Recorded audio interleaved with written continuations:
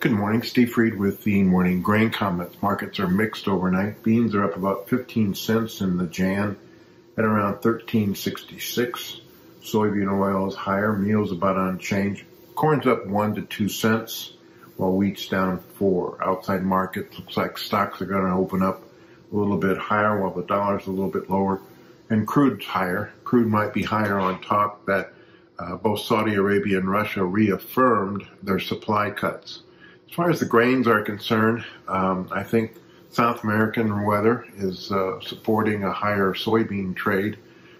Looks like Central and North Brazil is going to remain mostly dry over the next 10 days. Argentina is getting some good normal rains, while Southern Brazil is getting too much rain. So there is some talk that as much as 20 to 25% of Brazil's soybean crop may need to be replanted, and this all adds to some of the uncertainty as to what kind of corn and soybean crop Brazil is going to have this year.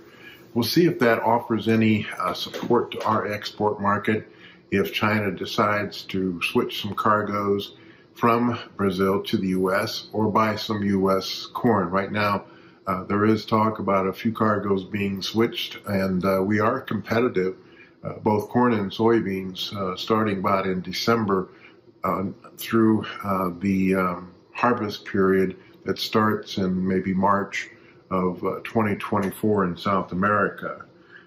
We did have a report this week. Some people are adding 20 million bushels to the U.S. soybean carryout due to a higher crop, lower exports, but some of that is offset by a higher crush. We also see increase in the corn carryout, also due to a higher corn crop and lower export number, but some people are increasing the ethanol to offset that a little bit.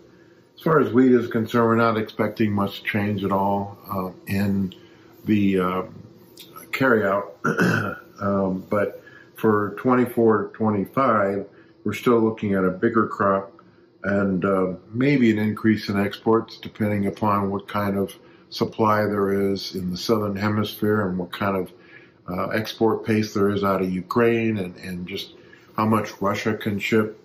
But still looking at maybe a 750 carryout versus 670. And that continues to offer resistance to the wheat market. So beans up on South American weather, corn up a little bit, wheat down. Outside markets got stocks higher, crude higher, and the dollar a little bit lower.